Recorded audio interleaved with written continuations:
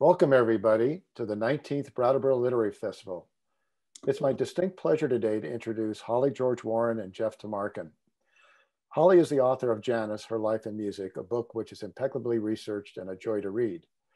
We know the visible Janis, the one we see dancing on stage, taking a piece of our hearts in the late 60s, but we don't know so much of the introspective, vulnerable side.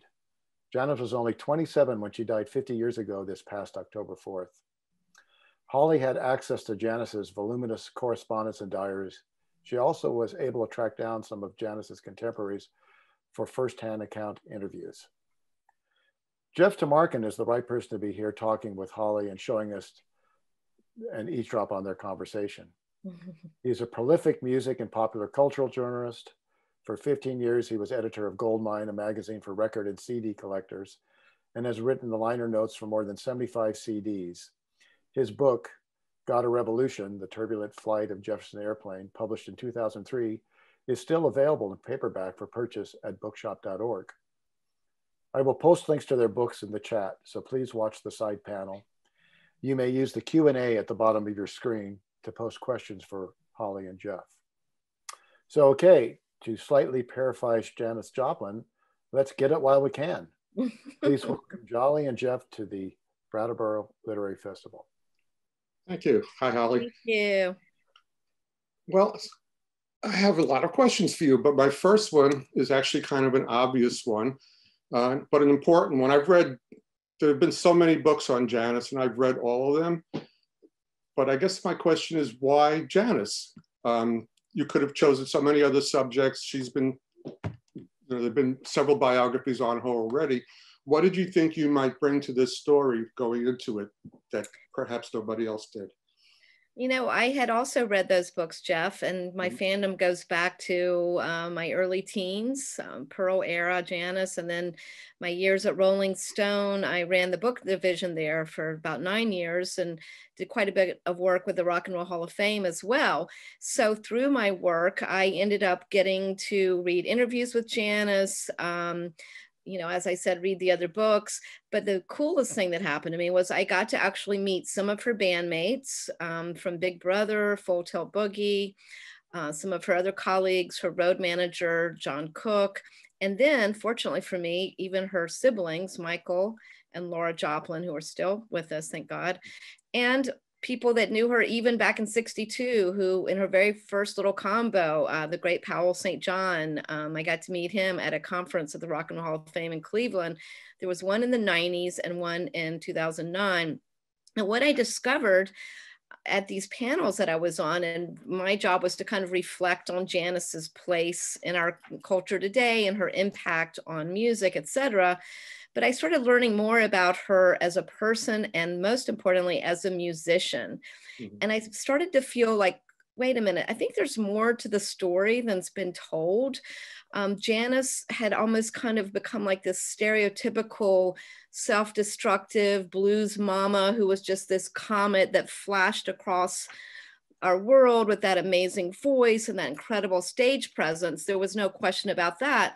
But it seemed like even Janis herself almost had kind of mythologized herself as being just this kind of, it just happened just out of the blue and she just became the star overnight. And then we lost her due to demons and, you know, hellhounds on her trail, et cetera, kind of that, archival blues mama thing. And things started being revealed to me that made me believe that, wait a minute, this woman, I knew she was smart. You could just pick up on that from seeing interviews with her on Dick Cavett's show, for example. And then speaking with people that knew her, I started to think, I want to know more about her musical journey. How did this woman get from Port Arthur, Texas, this small, very conservative oil town in the 50s, to becoming the queen of the counterculture, you know, Janis, the queen of rock, the first huge female rock star that we had. And the final clincher that I had to do this book was, fortunately, I've gotten to write liner notes too over the years, like you, Jeff. And Sony approached me about writing some notes for a set called the Pearl Sessions. They had gone back into Columbia's vaults and found these recordings of Janis in the studio making Pearl with Paul Rothchild, her producer. Now, I had done projects and other liner notes on the Doors. I knew from experience and interviewing other people what a taskmaster Paul Rothchild was. He wasn't one of those producers that was open to input from the artist. I mean, he would make Jim Morrison redo a vocal like 15 times or whatever. But here he is, I'm listening to this tape, and Janis is coming up with ideas. She's calling the shot. She's like, wait, let's do a new guitar part here. Wait, let's change the tempo. Wait, let's rearrange this song here. You know, she's literally doing the job of a producer in the studio. And here's Rothchild sitting there going like, yeah, that's a great idea. Yeah, I like that, you know, and really treating her as an equal in the studio, which, believe me, at that time, Jeff, and you well know, that was just, even the male artists didn't get treated that way in the studio. It was a very hierarchical, paternalistic system at that time. So I wanted to know, how did she learn how to be so good in the studio? And I then read some letters as well that she'd written home, where she is geeking out, you know, with that kind of studio engineer head, writing her parents as early as, you know, 1966, telling them about what it was like to double track vocals in the studio, and then what the mixing process was like on Cheap Thrills, et cetera, et cetera, et cetera. So I realized there's this whole techie side to Janis, and this earnest scholar of music, and also someone who was really interested in becoming the creme de la creme musician, not just someone just trying to let it all hang out, you know? And so that was my goal. And I was very inspired to get to read some of her letters, where again, she would disclose things about the real Janis that I felt like had not been depicted in some of the other books. The letters are so fascinating. I've read some of them before, but you used a lot more of them in your book than I've seen before. And it really is almost like she's two different people. There's the side she presented to her family, and then there's the Janis that we knew. And you have to almost wonder which one was real, or was she really, you know, quote, the combination of the two?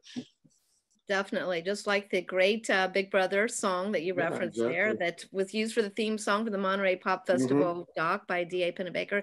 Well, you know, you've done so much work with the Airplane, and Grace Slick, who was one of many people who also talked about Janis's joyful side, her fun-loving side, how they love to have, you know, do things together and hang out and have fun. And that was another misconception that I thought was maybe the case. And many of her good friends and fellow bandmates told me that a lot of the joyfulness of Janis Joplin was not really evident in the other biographies as well. And so that was another aspect of her I wanted to come across.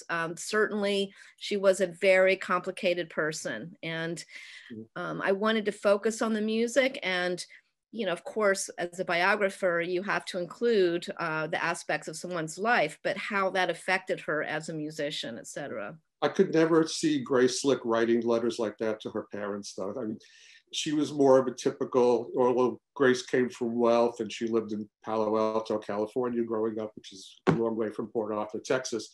But she was more of a typical rebellious young person during the 60s who, once she left her home and her family, she wanted really nothing to do with them. But Janis never really left Port Arthur in a sense, did she?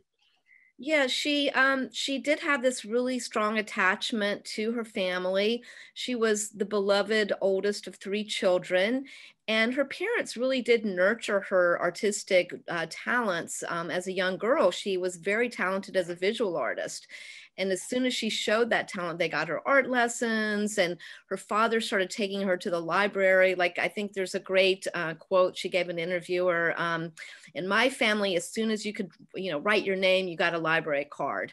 So she was an avid bookworm that she learned from her father. And then even the music. Her mother was an excellent singer and started teaching Janis how to sing, and even some rudimentary piano when she was like 3 years old or something. So she had that. But of course, you know, as she went her own way, Janis discovered at age 14 On the Road by Jack Kerouac, when it was published in 1957, that completely changed her head around, showed her this other life that was very different from that striving, safe, you know, upwardly mobile, middle-class life that her parents, you know, were reaching for and wanted her to have as well.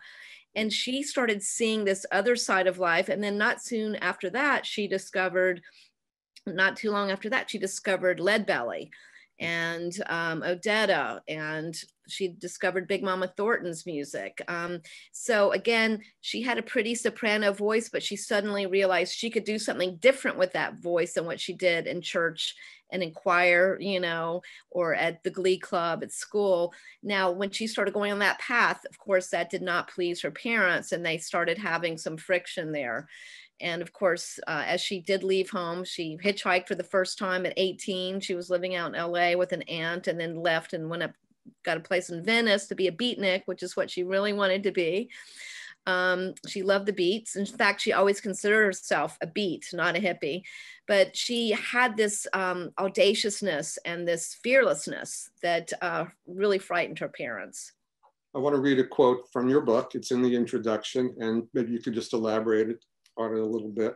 And let me see if I could find it. You say, Janis was a walking live nerve capable of surfacing feelings that most people couldn't or wouldn't, and she was willing to endure the toll it took on her.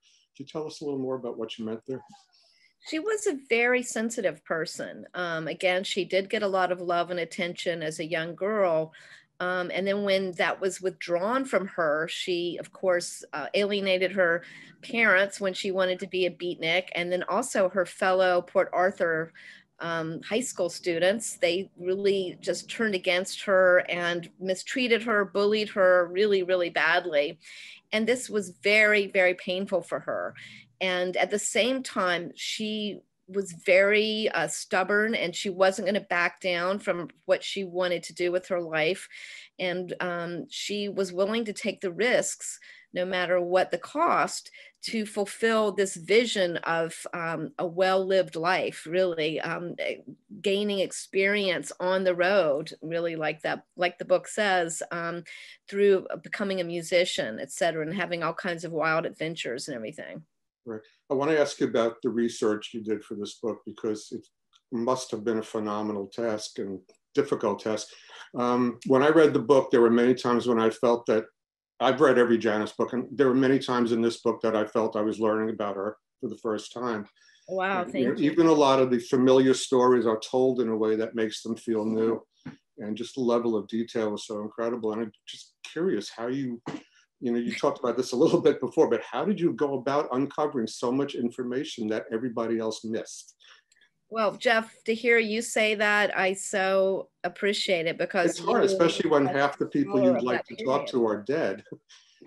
Well, I mean, thanks to people like you who have done a lot of research and done a lot of interviews. I mean, I basically love the research part of writing a biography. That's my very favorite part. So I really try to immerse myself in that person's world. And one way to do that is by reading the interviews with her peers. And the people in Jefferson Airplane, for example, had a huge impact on Janis. I mean, Jack Cassidy's the one that, you know, gave the song Irma Franklin's single, gave the band, you know, the single Piece of My Heart, which became her first big hit when they Big Brotherized it, etc. But that being said, thank you so much for that compliment. And I just, you know, luckily due to the internet, and Janis, like you said, was this incredible letter writer. Yeah. And so her family had saved everything that she had written them, all the letters home, except for some that she used to write to her dad at his office, which he destroyed, which was a big bummer. But other than that, they had everything. So that was a really huge help. But then this horrible boyfriend that she had in 1965, when she was near death, when she got addicted to crystal meth, went back home to Texas from San Francisco, where she'd been trying to make it as a blues singer, kind of in the vein of Bessie Smith, whatever. She wrote him something like 70 letters. And these letters were very different from the kinds of letters that she wrote her parents, which were also amazingly descriptive letters. I mean, the letters she wrote to her parents when she moved to San Francisco in '66, she'd go into such great detail just describing the scene and what people were wearing. And I mean, just perfect documents, but she was doing the same kind of letter writing to her horrible boyfriend about her new life, trying to heal, trying to become healthy, describing her past and bad decisions she'd made, how she was really frightened that she did almost die in that period when she was in her early 20s from her drug use then. And then, you know, wanting to change, just a lot of self-analysis, introspection, but also, again, great little stories about the time she lived in Venice. So Janis really told me her story through these letters. Of course, she loved giving interviews. She was a journalist's dream interview because she was just had the gift of gab.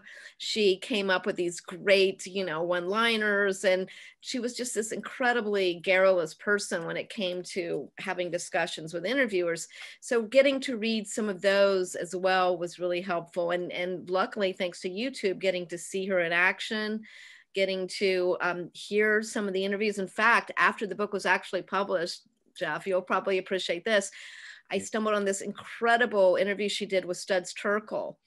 And it's now, you can find it on YouTube. And luckily it validated a lot of the conclusions that I had drawn based on her other things, some of the stories she told, etc. But just, you know, just getting to spend time with that material and interviewing everybody that I could possibly talk to who knew Janis, performed with Janis. I really try to seek out everybody. You know, as usual, as you know, some people are not comfortable talking to a biographer. Fortunately, the family was behind the book. They shared all this material with me without giving me any restrictions on what to write. I mean, I have to have total autonomy. So thank God, you know, that was cool with them. And the sister, Laura, who wrote a memoir back in '91, I think it came out, had actually put some of the letters just in her book. And then she had also done a lot of interviews for her book with people who are no longer with us. And she kindly gave me her transcripts, as did other journalists who had interviewed people that had passed away as well.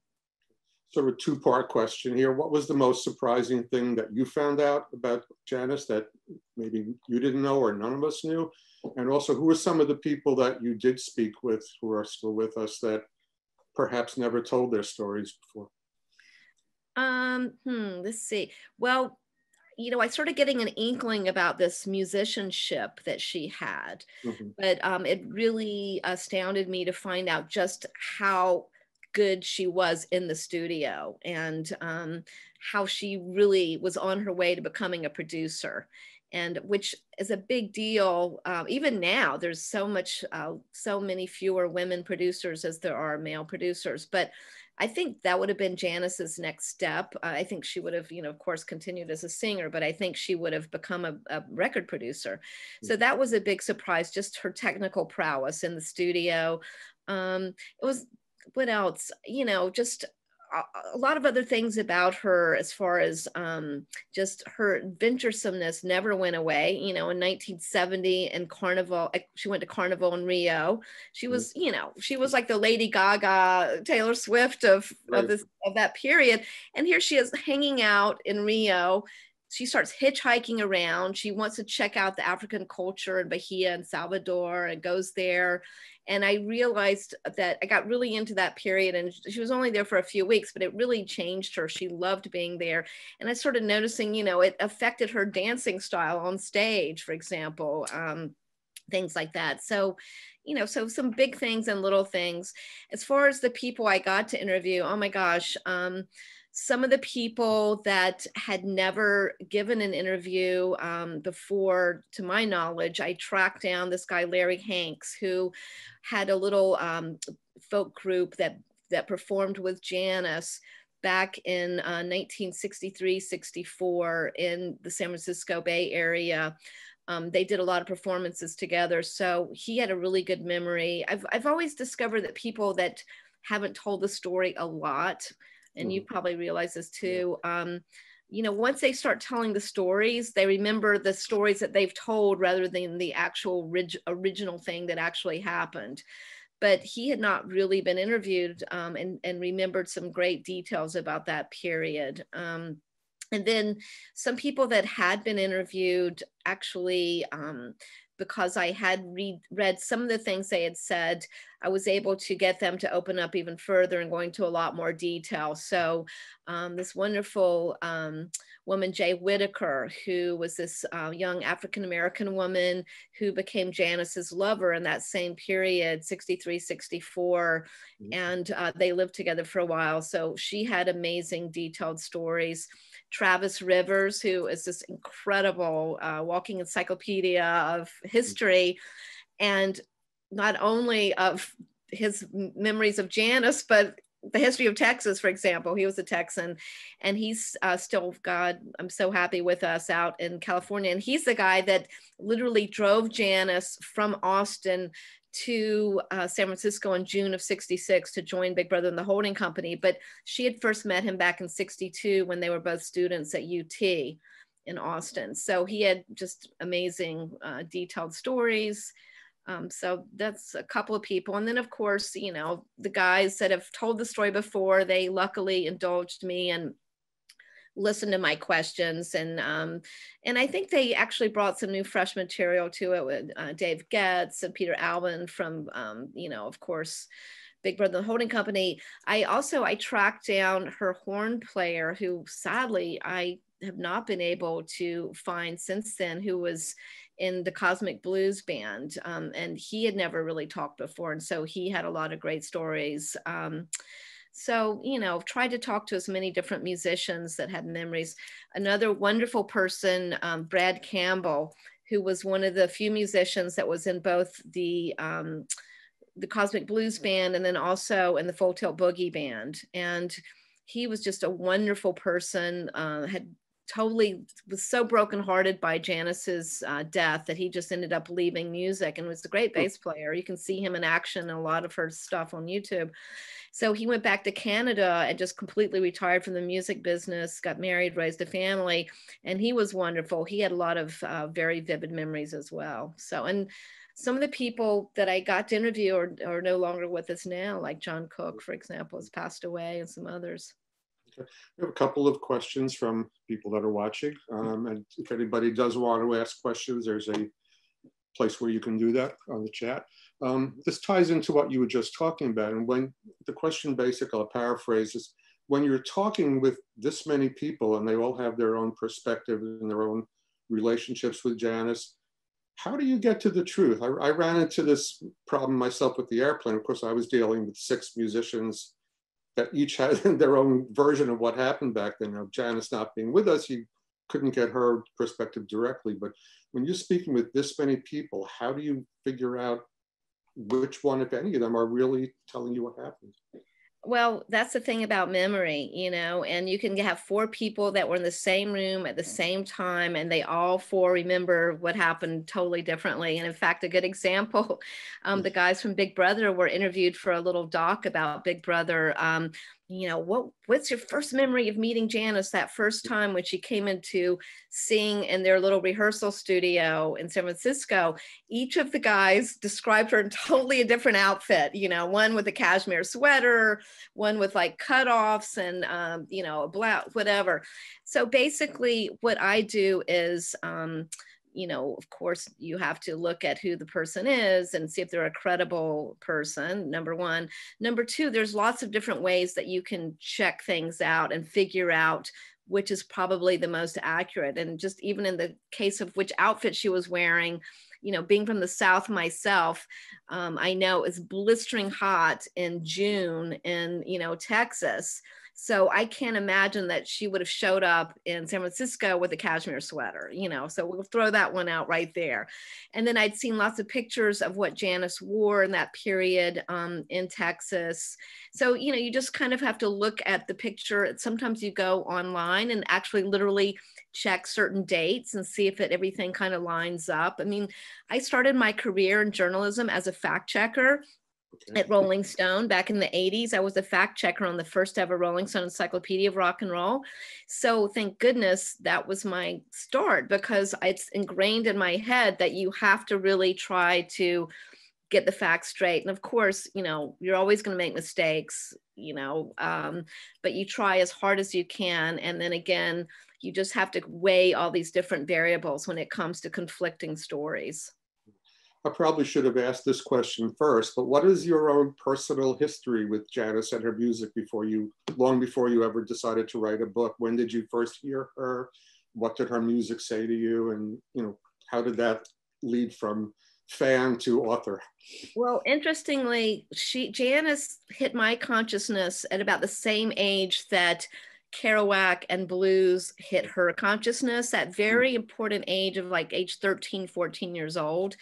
And I was growing up in a small, very conservative town in North Carolina, where I felt like the outsider weirdo because I was not into the football games and all this kind of stuff. And so I think I first spotted Janis on the Dick Cavett show. I'm like, whoa, wow, she looks awesome. I want to look like that, you know, just her whole getup with her boas in the hair and her hair out, and she just kind of opened up my eyes to like this cool vibe. And then of course when I got Pearl, I just loved that album. I mean, I literally can visually see myself sitting on my shag carpeted bedroom floor with my lavender painted walls, listening to that record over and over and over again. I think she just you know, the vulnerability, the hurt, the fear, the anxiety, certain things that she sang about so incredibly authentically just really connected with me at that age. And of course, I just loved her voice. And then I was kind of into country rock at that point too, like Flying Burrito Brothers and then the Eagles and stuff like that. So, you know, that album had kind of a country-ish edge to it, you know, as compared to say, what she did with Big Brother, for example. So that was my gateway to Janis. And so that was the kind of thing that really made me very, very connected to her and wanting to do the book and stuff. Okay. One thing you spend a lot of time with is the letters. And I'm curious, I guess I kind of asked this question before, but what did they tell you about her that maybe we wouldn't have gotten otherwise? Well, there are a lot of things. I mean, actually getting to see the physical letters and hold them in my hand. And again, just what an incredibly creative person she was. They were just bursting with creativity, from little drawings that she would do of outfits that she was describing, you know, going back to the clothes and stuff. She really came up with this incredible image and everything. They were funny, a lot of sense of humor. They were very candid, very personal, intimate. So, I mean, I literally almost felt like she was kind of bearing her soul to me reading these letters. And she was so articulate, so smart. She was just a great writer. In fact, you know, I got to look through I saw all of her report cards. The family had everything. And so, you know, her report card showed that she did really well in art in school and also in journalism as a student as well. So she was a very talented writer. And again, she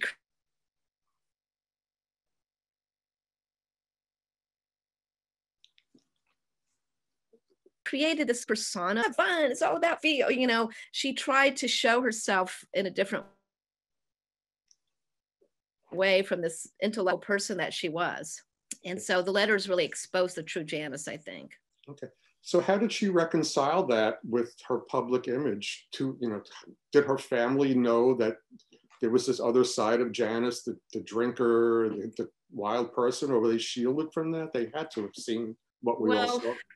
In the beginning, when she first went back to San Francisco, she literally told her parents she was going to Austin for the weekend when she moved to San Francisco in June of '66 to join Big Brother. And they were petrified that she was going to end up dead or, you know, whatever, like, because that did almost happen when she was in San Francisco between '63 and '65. So she did try to hide certain aspects of her druggy, you know, alcohol intake. But that being said, when she first went back there in '66, she was trying to be as straight and narrow as she could. You know, she really wasn't indulging that much. I mean, it didn't take long, it maybe like a month or so, but she would kind of hide the truth from her parents early on. And Also, she kind of led them on that she was considering still coming back and going back to college and stuff, to try to placate their fears. But as time went on, she stopped hiding it, and she would write letters about, oh my God, I just got so drunk last night. It was so much fun, and did it, mostly talking about drinking and things like that.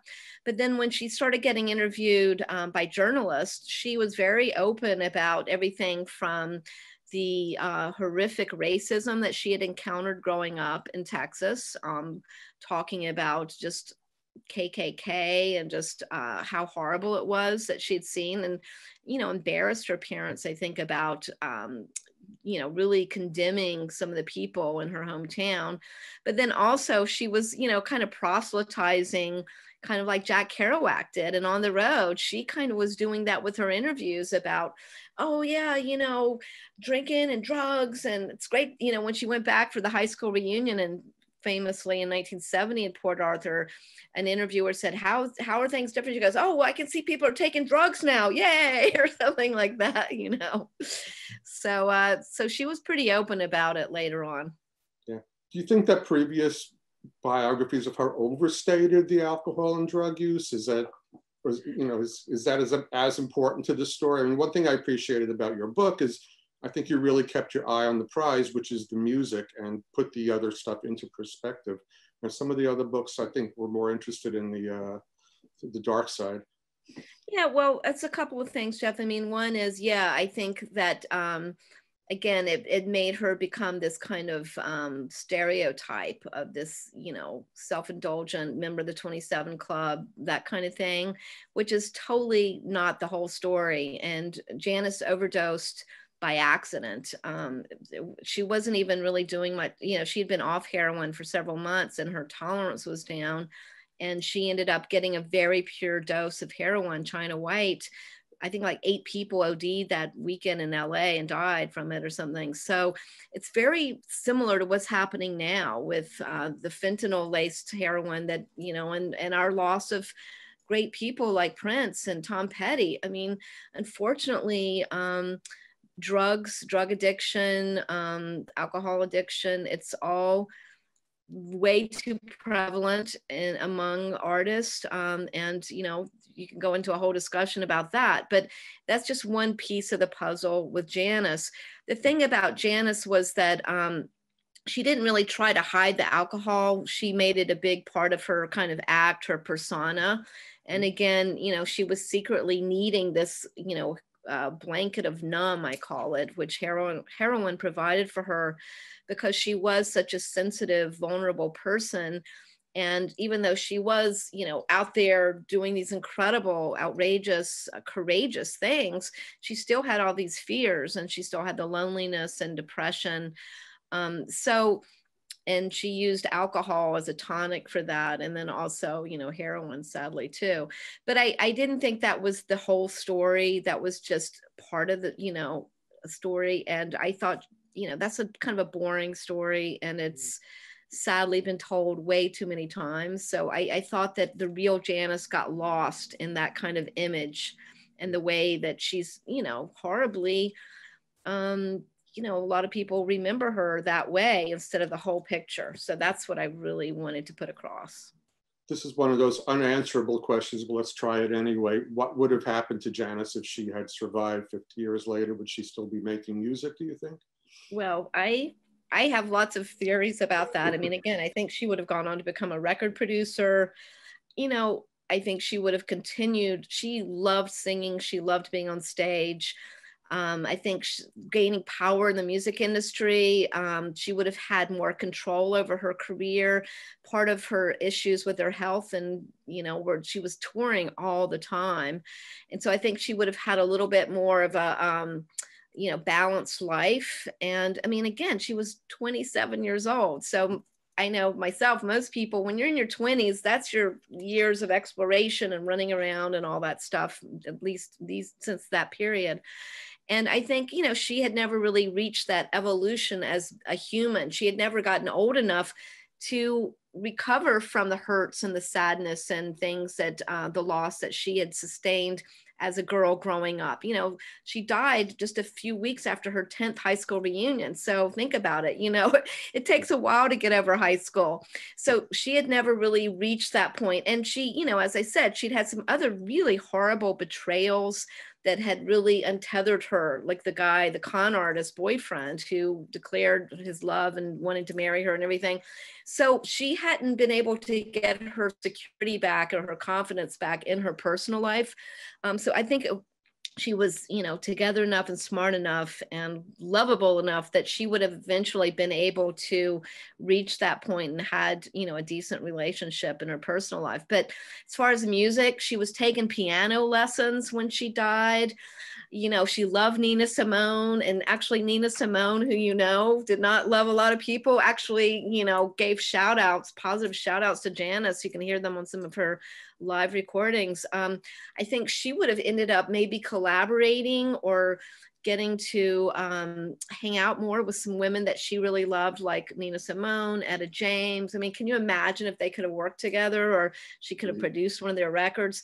I think she might have even done like a jazzy kind of piano record. She was a musical omnivore. She loved all kinds of music. So she loved Chris Christopherson's work, and with Me and Bobby McGee, you know, becoming so huge for her, I foresee she could have done a whole album of like you know, Joplin sings Chris Christopherson songs or whatever. She was already doing Sunday Morning Coming Down. I have a bootleg of her doing that, and other great Chris Christopherson songs. So I think she would still be out there, Jeff. She'd be out there performing right now. So the book has been out for some time now, and I'm curious what kind of response you've gotten from readers, particularly younger readers who were, let's say, born long after Janis was gone. What are they learning about her that, you know, that they wouldn't have known? The power of Janis's music has only grown with time, and I mean, I've just been gobsmacked by some of the responses I've gotten when I got to go out and do a lot of book touring when the book came out last fall up through into February. And it was so meaningful to meet younger people who, you know, had been so affected by Janis's music, not only just the quality of her voice and the sound of the music, but just some of her lyrics. I teach at a university, the State University of New York, and I've had a student who in one of my classes was actually knew all the lyrics to Cosmic Blues. And she said that she felt like that song was written for her, and it even name checks 25 years old now, et cetera. That's how old the student was. And another student, oh my gosh, I mean, get your tissues out for this one. I was so happy when I did an event down in Port Arthur where, she had a very difficult relationship with that town. But now, 50 years later, it was this massive turnout for a book signing that I did with Janis's brother, Michael. And this one young woman who actually flew down, I think she was from Vermont or New Hampshire, somewhere in New England, had come down for this book event. And it turns out she was, I guess, in her mid to late 20s. She had discovered Janis's music at a really difficult time in her life when her father was dying of cancer. And then she ends up getting cancer and had to have her leg amputated. And she showed me her prosthetic that had this giant portrait of Janis on her prosthetic and said that it was Janis's music that she just listened to like all the time is what got her through these really hard times. So I think, stories like that were just, incredible to hear how effective Janis's musical legacy is to this day. What is her legacy? Do you hear Janis? Do you hear her influence in any of today's singers? Or? Well, influentially speaking, I think we could track her vocal style from Big Brother, and a lot of the hard rock singers, maybe even more male than female. I think you could totally, there's a musicologist at a university in New England that did a whole note by note comparing Robert Plant on a Led Zeppelin song with Janis, and I think it was Piece of My Heart or Ball and Chain. I think it's Ball and Chain, but she definitely affected people. And Robert Plant himself has talked about this. Steven Tyler, Aerosmith, huge influence on him as a singer. David Johansen, New York Dolls, a lot of these guys have talked about it. And then there's been some women who, again, they might not sound like Janis, who could, right? She has such a distinctive, unique voice. However, the way Janis sings, the way she's able to tap into her emotion and just put it out there and connect with her audience. When Stevie Nicks was inducted into the Rock and Roll Hall of Fame in 2019, one of the first people she thanked on stage was Janis, and saying getting to open for Janis in San Francisco when she was just starting out in a band completely turned her head around. And she's like, I want to be able to connect with people the way she does. Even Alicia Keys has talked about that. So I think a lot of women from very different genres that you wouldn't really associate with Janis's style per se have been influenced by her technique and her ability to tap in to her real emotional self when projecting her voice. Okay. We only have a few minutes left, so I'm going to turn it over to you and ask you if there's anything else you'd like to tell us that we didn't cover here today. Oh gosh, well, it's interesting that I just wanted to say that, you know, Janis was a pioneer in so many ways, in addition to singing the way she did and really becoming the template for the female rock star. You know, we wouldn't have had a Madonna or Lady Gaga and all these women who took control of their career and really went out on a limb to be different and to be the person that they wanted to be artistically, and the fearlessness that that takes was really important. But then also so many things that we're still grappling with today, issues of race, in which Janis, really one reason she was hated by her classmates in Port Arthur was she stood up in favor of integrating her school in the 50s, when segregation was the rule, even after the Supreme Court had broken it down, you know, and it stayed in the school system there for many years after that. Gender rights, also sexual orientation. She was bisexual and she didn't really try to hide that most periods of her life. And so all these things that are now part of our culture, Janis was, you know, doing and actually pioneering in public back in the 60s. What's next for you? Do you have another bio in mind? I do, but I'm afraid to publicly, you know, announce it right now because we're in the very early stages of discussion. But it was, if it happens, as a project that kind of came out of my Janis biography. So fingers crossed. Wow, this is so great. Wish we had more time. There's a question there of somebody wanting to hear about your book too, Jeff. Which one? The airplane book, I suppose? Yeah, they wanted your career. It's almost 20 years old at this point, but it was, you know, the first comprehensive biography of the Jefferson Airplane that included interviews with all of the members who were all still alive at the time. And sadly, now we've lost several of the people involved in that story.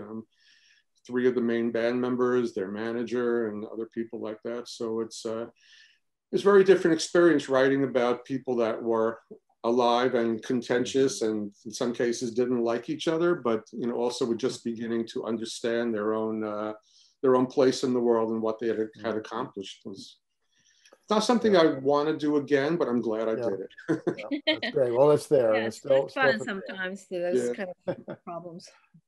I really enjoyed reading Holly's book. I recommend it to everybody. The best thing about it is, as you read it, keep your phone or iPad handy. You can log on to YouTube, and as Holly has described these concerts, you can actually see them performed by Janis. I had a lot of fun doing that. Well, thanks everybody for coming. We have the next one starting at 3:15, and that on this channel will be Female Spies and Their Secrets with historian Lynn Olson and Arthur Megida. So I hope you will attend that. And thank you very much, guys. It was really a pleasure. Thank you so much for having us. Yeah, thank you. Great. Okay, we'll see you. Have a good Sunday. Thank you very much, everybody, for tuning in. Thanks. Thanks for having me. Thank you.